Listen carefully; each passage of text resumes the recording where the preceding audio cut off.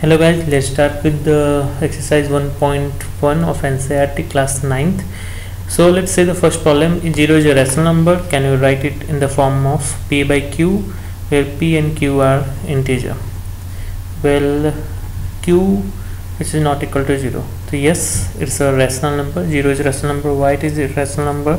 Let's see why. Just give you the example why it is a rational number. Because this can be written in the form of any 0 by any value like 2, right? So if any term can be written in the term of p by q, so obviously that they have given that q must not be equal to 0.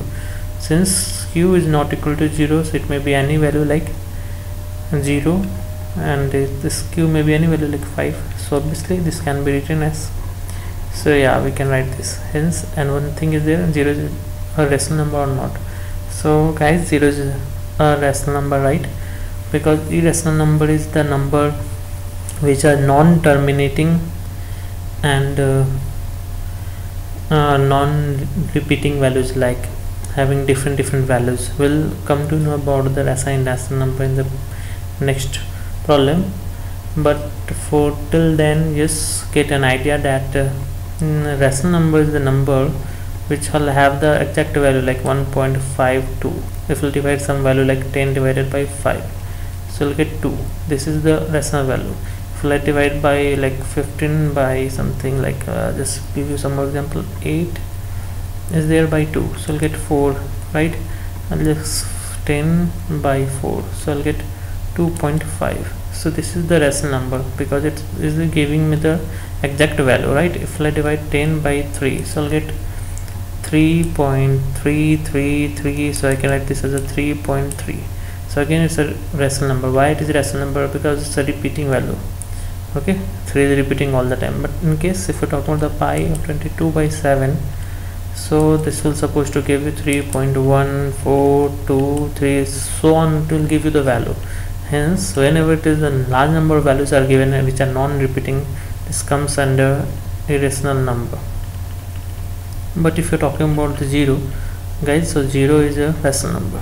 Okay, fine. So two things you have to remember for rational. A rational may be like 1, 2, 1.5, 1.55, which can be written as 1.5 bar. Okay, bar. And for irrational it will be like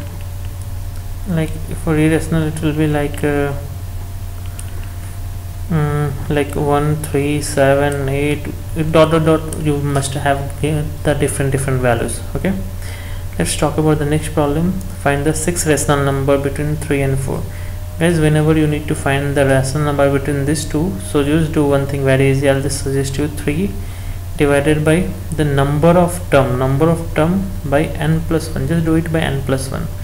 So what I'm trying to explain, 3, just keep this 3 as it is. So how many terms we are looking for? We are looking for 6 rational number here. 6 rational number. So for 6 rational number, I'll just write 6 plus 1, divide and multiply 6 plus 1. So we'll get 3 by 7 into 7. So basically there will get as a 21 by 7 as one of our answer. For the fourth part, let's say for 4, so again I'll just do it here. 4 into, what I need to do, I need to just multiply and divide by 7, so I'll get it by 28 by 7. So now what, for 3 I had 21 by 7, and for 4 I have 28 by 7. So between the term that will give the 6th value, like the first value is 22 by 7, and then the next value is 23 by 7, then next is 24 by 7, then next is 25 by 7, then next is 26 by 7, right? 22, 23, 24, 25, 26 by 7, and one last 27 by 7. So this is how we'll get the 6 values. I hope that is clear to you, no problem, right? So this is how you can find the solution for the second question. Let's come to the question number 3 now. Let's see 5 rational number. The third problem we'll solve here. Like here it is the value like 3 by 5 is there, right? And let's say somewhere here 4 by 5. So how many terms we are looking for? 5 rational number. So as I told you, if it is 5 rational numbers, divide it and multiply by 6, n plus 1. So you will get this as a 6 is a 18 by 30.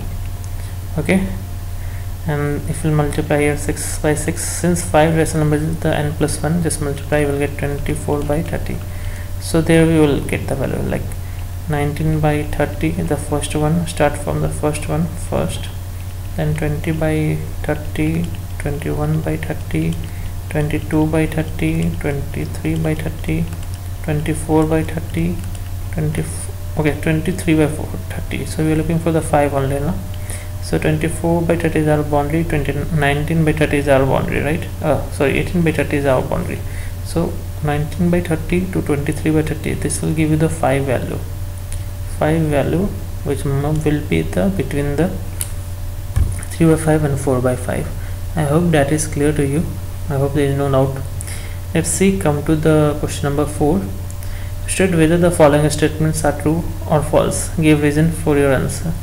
So every natural number is a whole number, right? So natural number start from, if we're talking about the natural number start from 1, 2, 3, so on.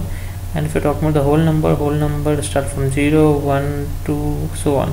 So guys, obviously the whole number is greater as compared to the natural number in terms of counting the value, because it start from 0. Hence, yeah, every natural number comes under the whole number, hence the first option will be true, right? Every integer is a whole number. Let's see, if we're talking about the every integer, guys, integer may be minus, maybe plus, right? So we can't say it is a whole number, because a whole number start from 0 and so on, but does not cover the negative value, hence this statement is false, right? Every rational number is a whole number. Guys, if you're talking about the rational number is a whole number, so will 1.5, which is a fraction part or decimal part, which is a rational number, as I told you what is rational number, but the whole number is nothing but the integer only, like 0, 1, 2, 3, hence the third will be also the false option. It's not the correct option. Okay, I hope that is clear to you. If you like the video, please like this or subscribe for the other video. Thank you for watching.